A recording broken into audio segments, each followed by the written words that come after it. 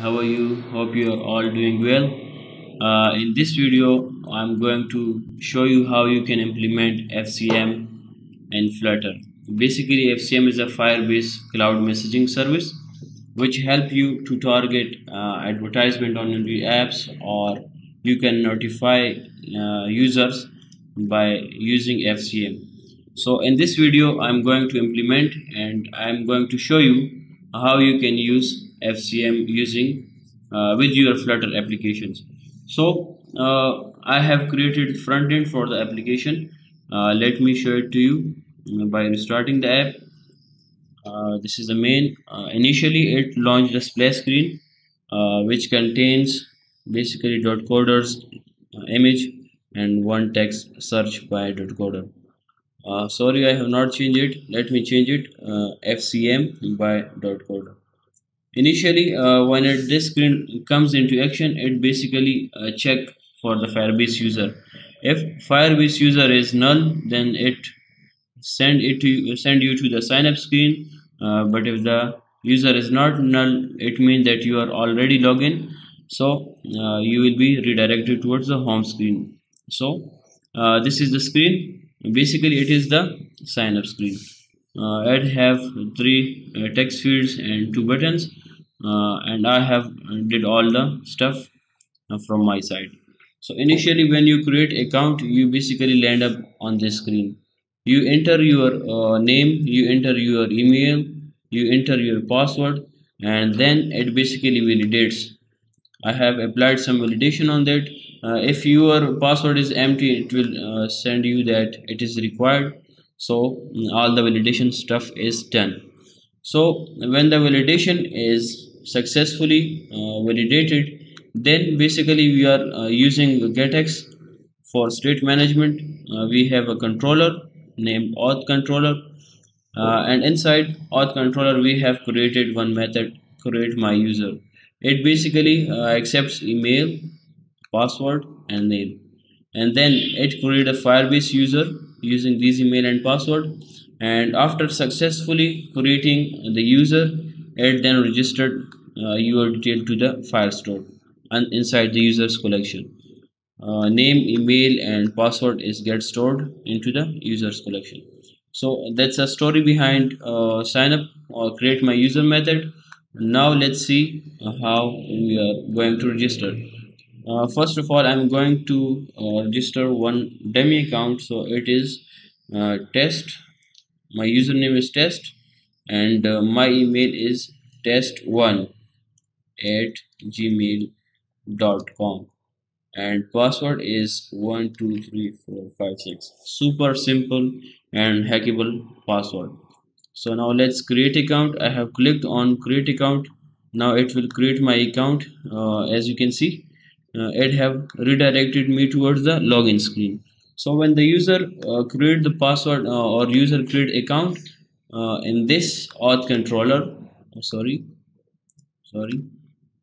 in this auth controller, after successful storing information into the Cloud Firestore, it then basically sends you toward the login screen. Okay, in this login screen we have two text fields. One is email and password. Now let's enter the email and password that we have created account. test1@gmail.com and simple password. Let's click on sign in. Now you can see guys, I have successfully redirected toward the home screen. This is basically a very super simple home screen in which in the upper section it is showing the login user detail. Username is test and email is test@gmail.com, and then it is showing following, how many users are following, and these are the users basically registered in the Firebase. Let me show it to you. I'm on the Firebase account, and basically let's check how users are there. So basically there are basically two users. One is test1@gmail.com and another user is Osama. So the data is coming from the Firestore. and we not show in this video because I know that you guys are well trained, so you can implement this simple stuff by yourself. Now we are working on our agenda is to implement FCM with our application. So for this, first of all, we have to install a plugin in our pubspec.yml file. It is Firebase Messaging. Firebase Messaging. When once you install this plugin, or for the first time when you want to connect your application with FCM, so what you have to do, make sure you go to the build inside the app module and you make it this check multi-text enabled true and minimum SDK version need to be 19, and then all things will work fine. I have connected Firebase uh, and everything is done. So you can see the package is installed successfully. Now when the user is logged into the home screen, so at the home screen, let's do some magic. When we send notification from the Firebase dashboard, then it will receive it up there. Firebase messaging dot, we have to import it. Okay, I think this is not, package is not installed. I think sometime it gave it problem by clicking on pubget. Then alternate way of doing that is Flutter pubget, and in this command it get grab the package from the internet and installed it successfully. Now Firebase messaging. Now you can see we are able to import that package. Dot instance dot on message. Yeah, oh sorry, Firebase messaging dot on message. You can see this is the way to listen to the messages that are coming from the Firebase. So this is one line of code, the magic thing we have implemented.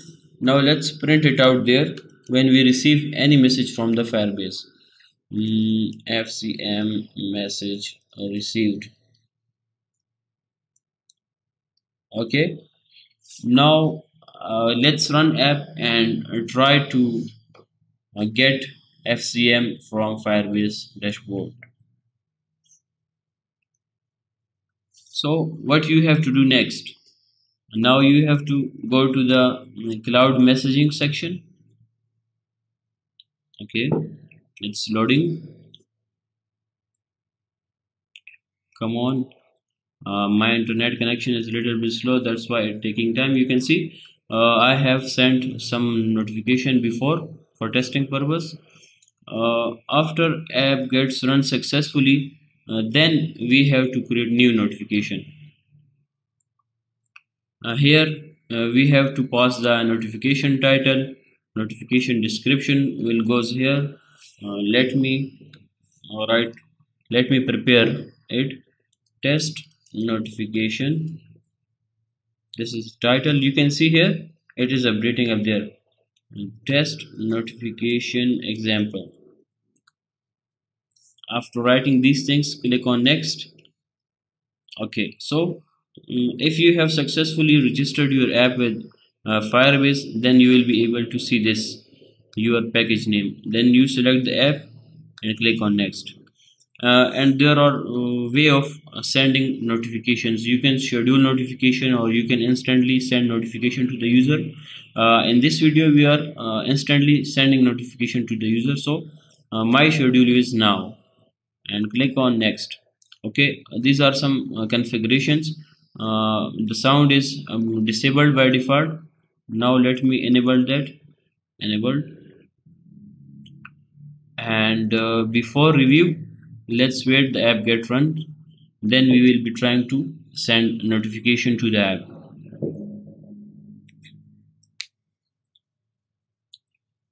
As app get runs, for now I am stopping the video right now. So now app is running. Now it is launched. Let's wait so it get prepared. So get material has been initialized and created. Now before doing that, I have forgot about one thing, is that we have to go to the main, and there we have to create one more callback. This callback is basically for the background purpose. We have to do it like Firebase messaging. Firebase messaging dot on background messaging. So yeah, this one, that will basically create you a background handler. So there we have to create a journal method, handle background messaging, and click on create method. So basically this is the function that will do the best thing for us. And there we can print it out, the message that we can receive on background, or usually this space is when someone click on notification and you want to direct to a specific screen, then basically this is the right place to handle notification click listener. Notification click listener. So I think it's done till here. Let me check. Okay. Firebase messaging.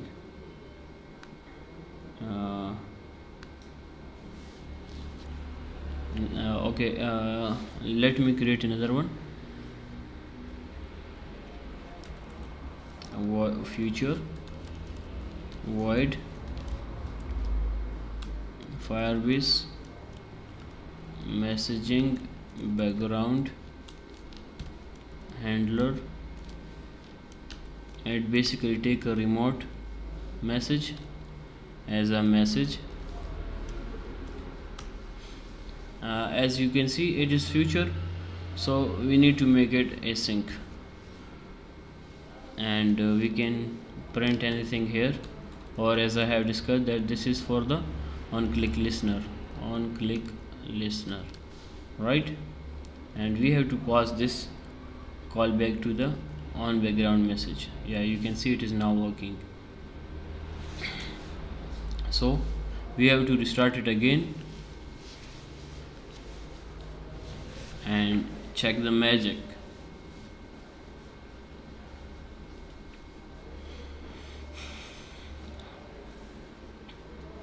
Yeah, you can see Firebase messaging background service started. So we are at the right place now. Data is loaded. We have to switch our application to the backend, to the background, and there we have to create one campaign. Suppose I'm creating one campaign. I'm naming here is test campaign, and description of test campaign. Sorry for spellings, I usually make mistake in spellings. And next, now, and then sound enable, and review, and publish. So the campaign was successfully saved, and now let's wait for the application to receive the message. Exactly after 1 minute I got the notification. I have stopped the video because it usually take time, but that time it take only and only 1 minute to receive notification from the dashboard. You can see test campaign, description of test campaign. So hooray, you guys are now able to implement FCM, and you can send notification to your clients, to your customers, to everyone that you want to send notification from the messaging dashboard. So guys, in the next video I'm planning to make a video on how to send push notification to specific users or specific device, you can say. So for that video, stay tuned and please subscribe if you have not subscribed yet, and like the video.